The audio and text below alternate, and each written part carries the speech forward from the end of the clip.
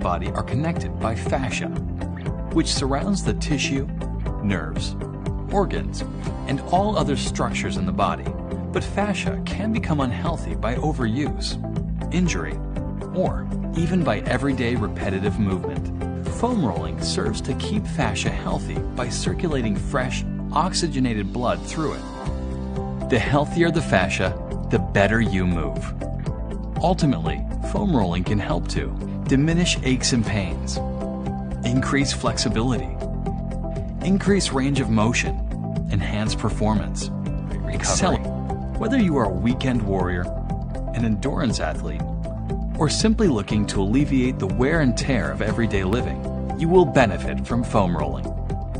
How do I roll? Foam rolling does not need to be complicated or elaborate. In fact, it can be as easy as 1, 2, 3. 1. 1 minute is better than none. Simply taking the time to address one area for 1 minute will improve your movement and is better than not rolling at all. 2. 2 zones. When selecting a muscle to roll, divide the area into 2 zones. Apply techniques to each zone slowly while remembering to breathe. 3. 3 motions for quick results. The 3 general techniques are rolling, spans, and stretching. Rolling. Roll back and forth a few inches at a time while working across the 2 zones. Spans. When you hit a tender area, wave the area side to side until you feel relief. Stretching. Compress a spot while stretching the muscle to a full range of motion. This pin and stretch motion increases circulation and mobility. When rolling, remember your ABCs. A. Always start from the ground up. Start with rolling the calves, quads, glutes, then back. As you get more experienced, Trigger Point offers guidance on additional spots to work or specific problem areas. B. Breathe to recover and relax.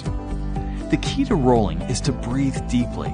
This will remind you to move slowly and to relax the muscles you roll. C. Consistency is better than intensity. We recommend rolling out 3 to 5 times a week, preferably before and after activity. Rolling on a regular basis is key. Don't just roll when you ache. Why does it hurt at times? People new to foam rolling may notice some initial discomfort.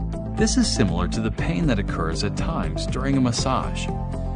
Most of us have experienced some soreness when pressure is put on tender muscles and tense areas. You can think of foam rolling the same way. When you compress sensory receptors, it can feel uncomfortable. But don't worry, this is completely normal, and with a little practice, the process becomes enjoyable. Remember, foam rolling is not causing the pain. Foam rolling is removing the pain.